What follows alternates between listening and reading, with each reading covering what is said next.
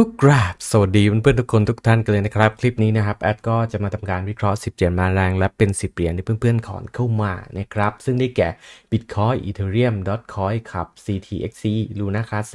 Zil GF Shib และ Alpha นะครับซึ่งหากเพื่อนๆเนี่ยอยากได้เหรียญอะไรก็สามารถคอมเมนต์ขอเข้ามาได้ที่ใต้คลิปนี้เลยนะครับผมซึ่งก่อนเริ่มคลิปนะครับก็ขอฝากกระดานเทรด Bitget นะครับซึ่งเพื่อนๆสามารถเทรดผ่านกระดานเทรด Bitget แบบสปอตได้โดยไม่มีค่าธรรมเนียมนะครับนะแบบสปอตเนาะแล้วก็มีระบบ Copy Trade ด้วยนะครับที่เพื่อนๆจะสามารถเทรดตามนักเทรดโดยเพื่อนๆสามารถคัดได้นะครับโดยหาที่ RI นะครับแล้วก็เลื่อนถัดไปหาคนที่ได้กำไรเยอะๆนะครับสามารถเทรดตามเขาได้เลยนะครับผมซึ่งแอดได้ทำคลิปสอนรวมถึงรีวิวกำไรไปแล้วโดยเดี๋ยวแอดจะแปะลิงก์ในการสมัครให้กับเพื่อนๆที่ใต้คลิปนี้นะครับแล้วก็จะเป็นคลิปสอนด้วยนะครับว่าใช้ยังไงทำยังไงนะครับก็สามารถไปดูได้เลยก็ไปเริ่มกันที่ Bitcoin นะครับผมเริ่มต้นนะครับ Bitcoin ตอนนี้เนี่ยนะครับมีการกลับตัวลงมานะครับแต่ก็ไม่ได้หลุดลึกเนาะอยู่ที่บริเวณแถวๆ16504 USDT หรือ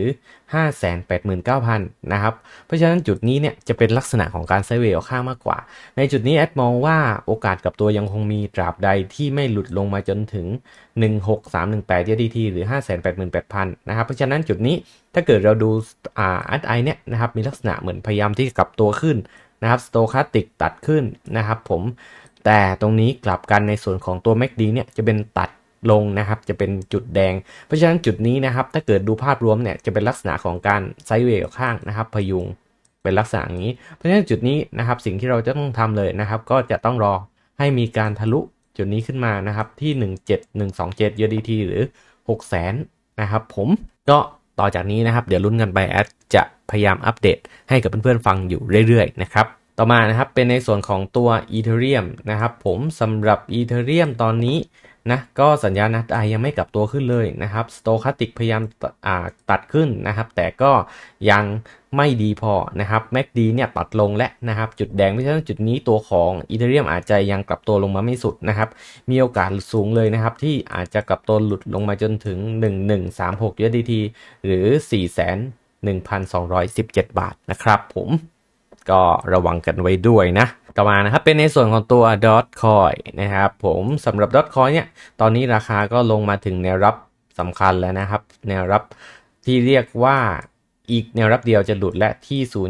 0.07091 USDT นะครับหรือ2 บาท 65 สตางค์เพราะฉะนั้นจุดนี้เนี่ยถ้าเกิดเราดู RSI นะครับที่นะครับไม่มีทิศทางจะกลับตัวขึ้นสโตแคสติกก็เช่นกันนะครับผมและก็ตัวของ MACD ที่ตัดแดงลงและยังคงลงต่อได้อีกก็มีโอกาสสูงเลยที่Dogecoin จะหลุดลงมาจนถึง 0.05753 USDT หรือ2 บาท 10 สตางค์นะครับก็ระวังกันไว้ด้วยเนาะต่อมานะครับก็เป็นในส่วนของตัวขับนะครับผมสำหรับขับนะ RSI นะครับยังคงกลับตัวลงอย่างต่อเนื่องนะครับ Stochastic RSI เช่นเดียวกัน MACD เป็นจุดแดงตัดลงต่อเนื่องเพราะฉะนั้นจุดนี้ตัวของขับมีโอกาสลงมาจนถึงแนวรับ54 บาทเลยนะครับนะต่อจากนี้ก็ระวังกันไว้ด้วยนะครับต่อมานะครับเป็นในส่วนของตัว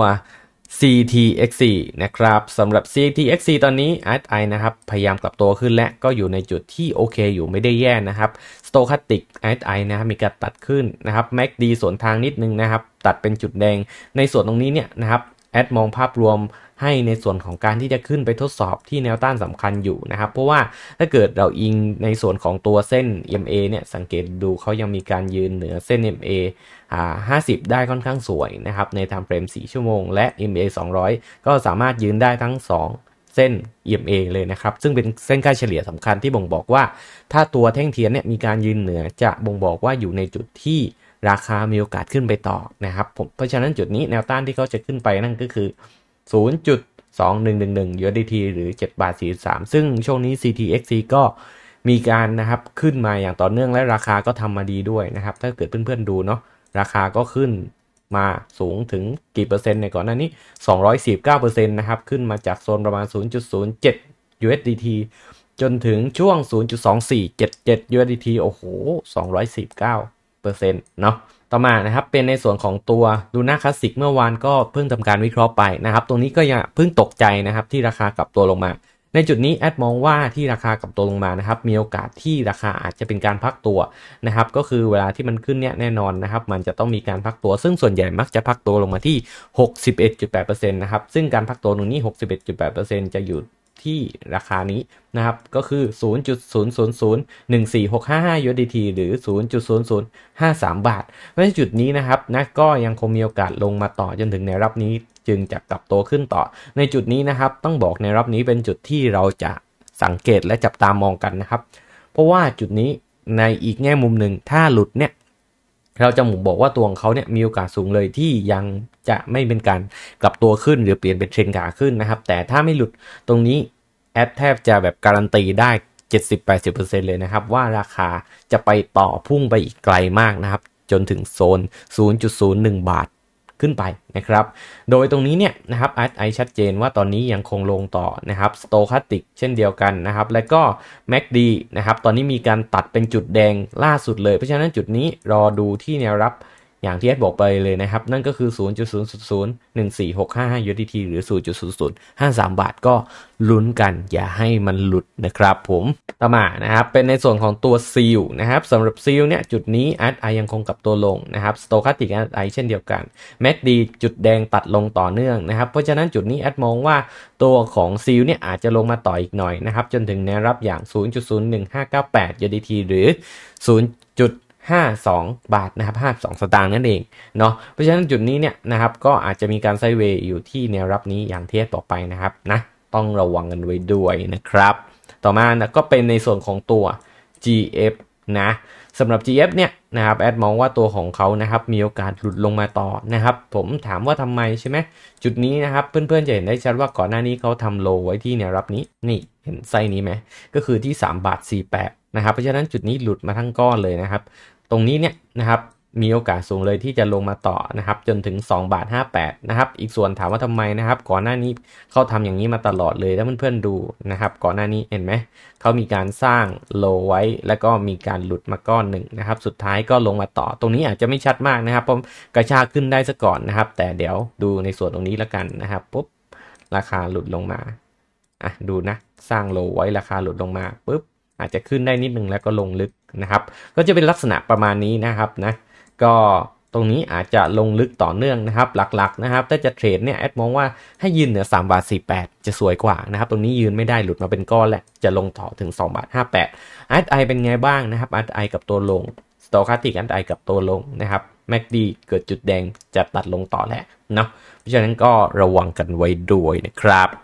ต่อมานะครับเป็นในส่วนของตัวชิปนะครับชิบะอินุนะครับที่ใครหลายคนก็